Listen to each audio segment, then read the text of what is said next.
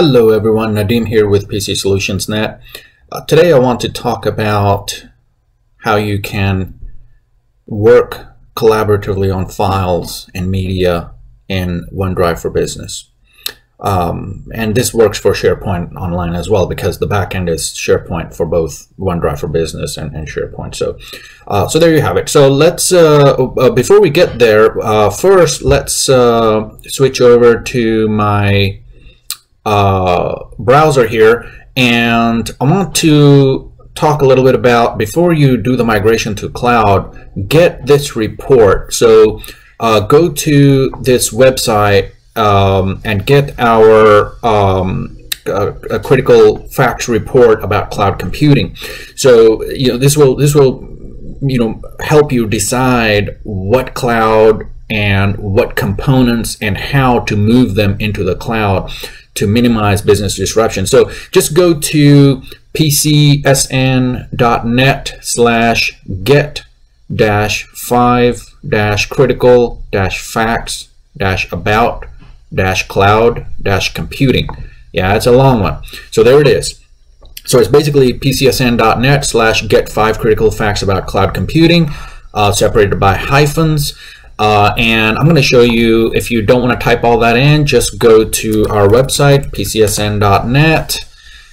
And once you're at the website, just go to Publications, Reports, and then you can click on Get 5 Critical Facts About Cloud Computing right here, and download this report. So this report will go over a lot of the things about cloud computing. I mean, the ins and outs, the little subtle details that you need to know as a business decision maker before you start thinking about moving your workloads to the cloud. So having said that, let's jump into OneDrive. Now, of course, I have this custom URL. You can have your IT team create a custom URL if you prefer to do so.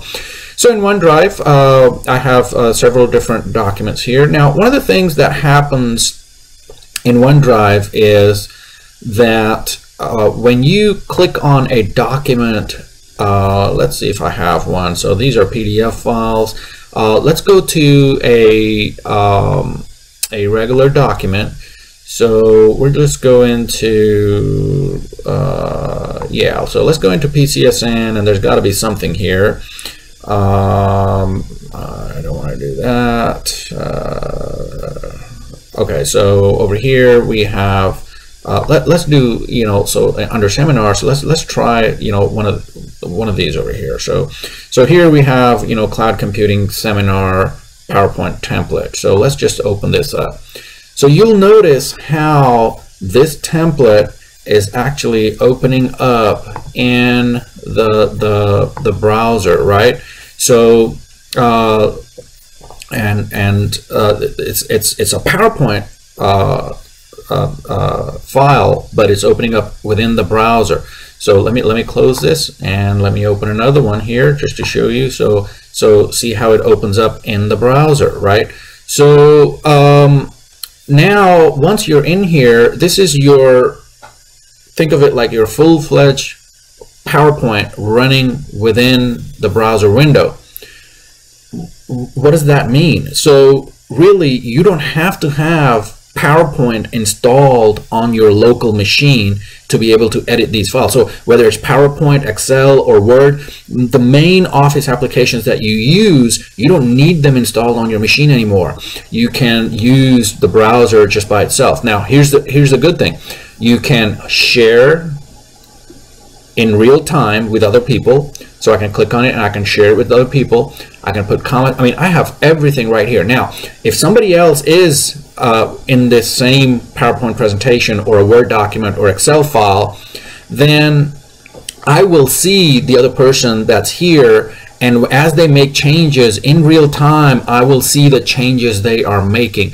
And it's really great, and it's easy to do. Basically, you open a Word document or any Office document, could be Excel, and then have somebody else go in there, and you will see the changes they're making in real time. Kind of like what Google used to do with Google Docs, right? So it really started out in Google Docs, and then Microsoft brought it into the enterprise side of things as well, into Office and the web versions of Office files. Now, Of course, everything is rendered within the web in HTML5, so there are some limitations. So if you are trying to do something really fancy, I know people do stuff in, for example, they'll do something in Excel, and they have power pivots going on. Well, the web version is not going to do power pivots, right? So for that, you probably want to open the app in the regular version of the application, so the locally installed version, and that could be you just click right here. So once you're in here and you want to do something that is not available in the web version, and there are some limitations, like I said, you just click on open in desktop app. So if I click on this right now, it's going to open it in the desktop app. I'll just cancel out of that and I'll close out of this. So that's it right there. And let's close out of this. And so any kind of files that you have in your online repository, you can edit them right there in the browser. It doesn't matter if you are at your computer with the fat apps installed locally, or if you are traveling and you lost your computer and you go to a hotel kiosk, and you can log in from there, access all of your files. Now here's the best thing. You can access these files from your handheld as well. So now think of it, all of a sudden the server that you used to have at your office is now available and with you in your pocket, right? Your tablets, your phones, your smartphones, whatever, Android, iOS, doesn't matter. So all of a sudden this opens up a lot of different things. So I just wanted to show you how you can access these files and edit them within the browser.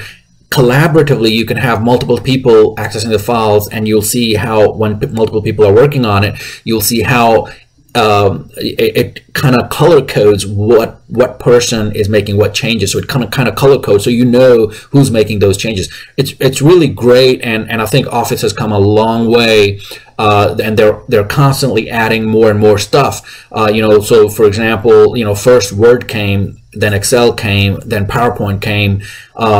Publisher's not there yet, so eventually it'll happen. Visio just came recently, not too long ago. So if you're using Visio for diagrams and stuff, you can do that within the browser now. So yeah, really good stuff going on. There's every day there's some new things coming up. There's things that are changing. So keep an eye out for these new features. And if you want me to talk about something specific, let me know. And I get a lot of feedback. People are emailing me and telling me, talk about this, talk about that. So anything specific you want to talk about, go ahead and let me know. And until tomorrow, today is Wednesday. So yeah, until tomorrow, you guys be safe out there and enjoy this awesome day.